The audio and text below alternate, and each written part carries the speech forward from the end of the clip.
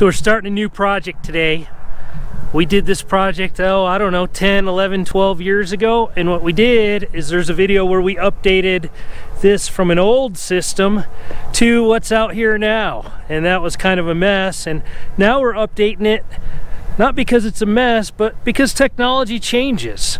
We've got some old Fluidmesh radios, and they're good radios, but with everything that's in the sub-6 Wi-Fi these days, we've got to do something different. So we're gonna put in some Siklu radios, and what we're gonna do is we're gonna have, well, I'm not gonna give up the total capabilities of that, but we're gonna have a link here that can support up to 2 gigabits.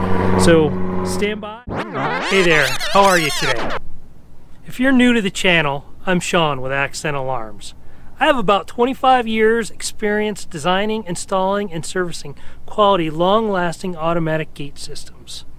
By automatic gate system, I mean I work on gates, gate operators, cameras, access control, and wired and wireless connectivity. And I've recently added video production to the list of things I do. I'd love to get your feedback, good or bad, down in the comments section, and please take a second to click on that subscribe button. It really helps us out when you do. Keep your head on a swivel and be safe out there. So here's what we're starting with. We've got this enclosure that we put in 11, 12 years ago, and I'm going to move that around and put a bigger one in to support the additional equipment we've got going in out here. We've also got up top an FM1100 and an FM3100 radio that went in years ago, and we're going to upgrade those and kind of run a combination. We'll use the Fluidmesh as a sector 120 degree antenna to collect a bunch of cameras, and then we're going to do a backhaul link with the Siklu, and then we're going to swap out this MPEG-4 camera for a HD camera. Alright, so we're going to get started. First thing we're going to do is put up some unistrut so we can mount our new enclosure.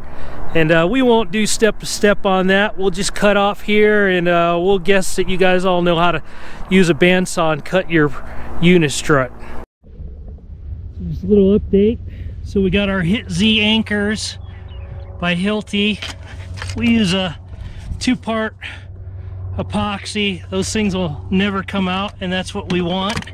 We don't want them heaving up. And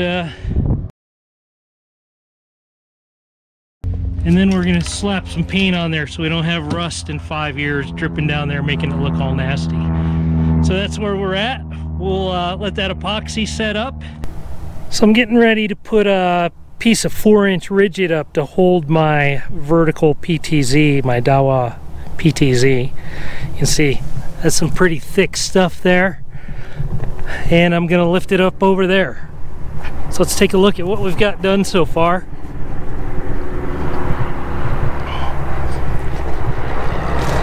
So we've got our vertical piece, 2 pieces of double strut, 90s at each. We moved our antennas over to the new structure. This is considerably more sturdy than the last one. Last time we just kind of piggybacked on what was existing. Now we built our own.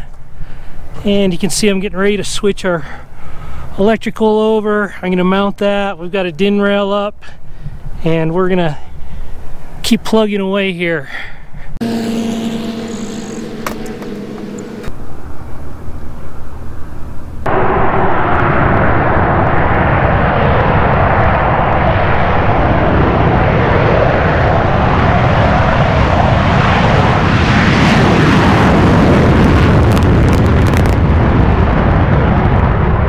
So sometimes on Friday afternoons things don't go as planned.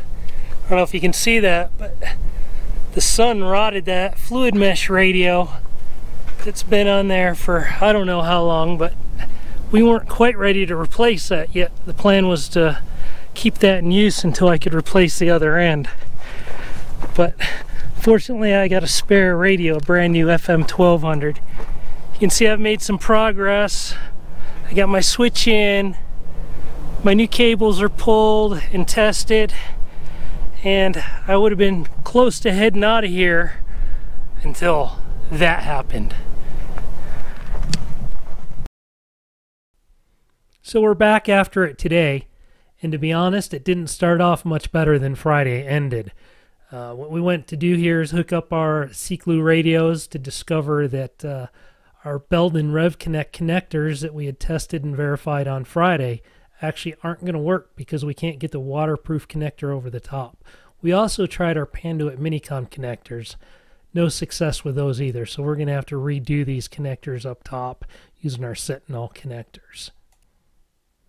So I've cut them off, and here we go. They're bonded pairs, so we have to use this Belden tool to strip them out and put that tin tape on there, heat shrink, and I've got a video on this if you want to watch it on the different type of connectors. I'll put that link below, but basically redoing the work we had done last week. So you can see we're just rebuilding these connectors. Got the Sentinel connectors. Going to test this before we get too far along.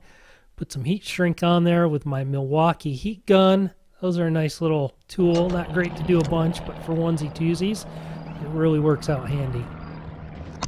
Now we're back on track. I got my Siklu radio mounted, and I've got my rough alignment tool out. What we'll do is we'll put that in there and get it as close as we can, and then once we fire the radio up, we can use the software to fine-tune it.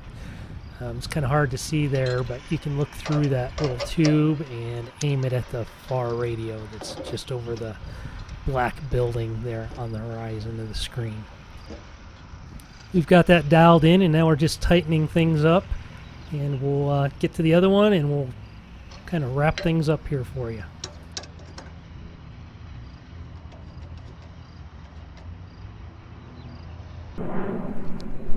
So basically what we did is we replaced the plastic, or I should say the fiberglass enclosure, and it used to sit this way, and we rotated this way, and of course we used our Hilti Hit Z's in our 2-part epoxy, and we extended this strut out, galvanized double strut, braces on both sides again.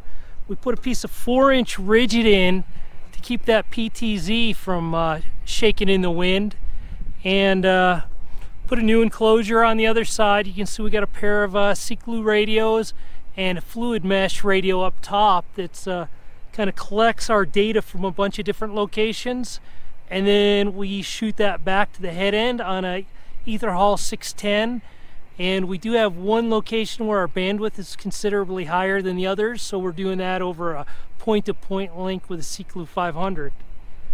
So if we walk over to the other side here, you can see we put up a Hoffman concept panel.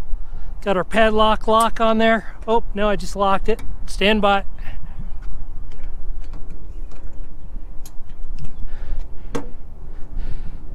We got our Hoffman lock on there. And what we did is we put a high PoE Dahua switch in there, industrial DIN mounted, and grounded everything, put a receptacle in. See, we used our Belden RevConnect connectors on our Belden cable. We've got everything labeled, and that's about it. Nice and clean. Job's not done till the cleanup's done. Vacuumed it out, and we're about ready to head out of here and move on. Hey there, I'm Sean with Accent Alarms. Keep your head on a swivel and be safe out there.